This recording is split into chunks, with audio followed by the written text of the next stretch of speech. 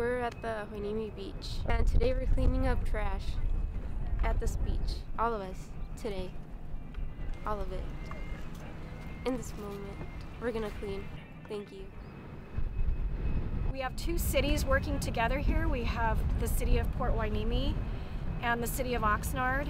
They have pulled together their resources to be able to bring out tractors and dumpsters to get all of this trash up. And we also have Paddle Out Plastics, which is here to help us out.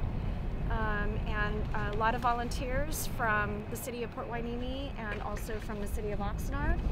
And we have Councilman Gama here. And We're here at Ormond Beach where it meets and intersects with Hueneme Beach, and this is our focus area. As you can see, mainly styrofoam and plastic, and we have an army of volunteers showing up right now. We're so excited to get busy and fill these dumpsters up with trash. We even got people in the water, on the water side, picking up trash. We care about the environment, and we're here, we're making a difference, we're part of the solution. Let's get to work. Last year around the same time, and this was pretty much spotless, and I'm just aghast at how much trash is accumulated here. Yeah, you gotta kick it in. The reason why it's here is because the city needs to concentrate on putting in some more capture devices so the trash doesn't come downstream through the storm drains. But we also, as you can see over to my left, we have a colony of homeless people living, you know, within half a mile of us.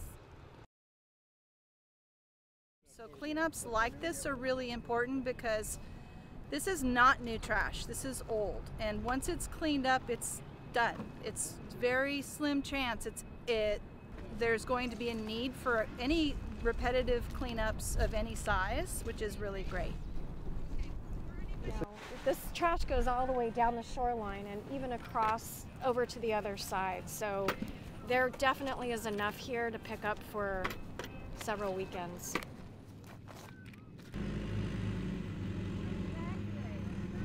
Eventually most things will break down in the environment. For instance, like a plastic water bottle will eventually break down in 450 years into something, making it biodegradable.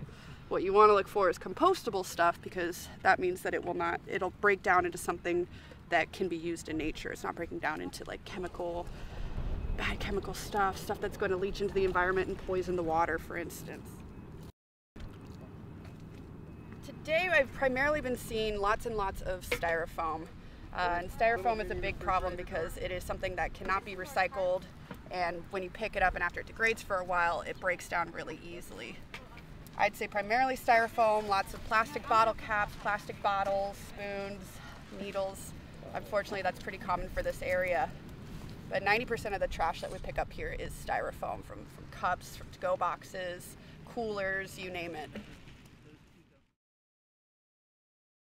And the problem with styrofoam is that when you go to grab it, it breaks up, it disintegrates into like 10 more fragments, and they get so tiny that they just go into the earth.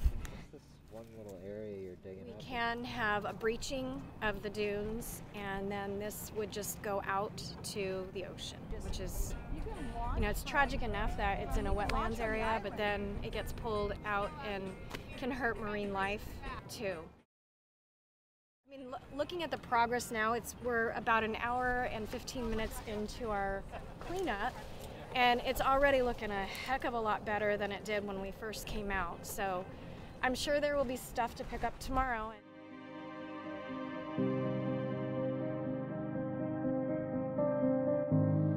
It's important for me and for future generations of people so that they can enjoy the same beach and the same environments that I do. Our whole world is interconnected. In order to have a good economy, we have to have a good environment. In order to have a good environment, we have to have a good economy. It's all a circular investment right now to make sure that we keep our planet, our oceans, our waves, our beaches clean so that we can enjoy it and so that we can live healthy lives ourselves. Ormond Lagoon is so special. Number one, obviously, because it's a protected sanctuary for over 200 species of birds, and 2 of them are endangered, as is the Tidewater Goby. And so not only is this a beautiful environment, it's also needs to be protected. And South Oxnard has a history of industrializing this area, and it's been going on for decades. So right now, environmentalists and concerned residents are really trying to step up and make awareness to the neglect that Ormond Beach and Lagoon has gone through over the years, and really revive it as the prestigious, beautiful sanctuary wetlands that it is.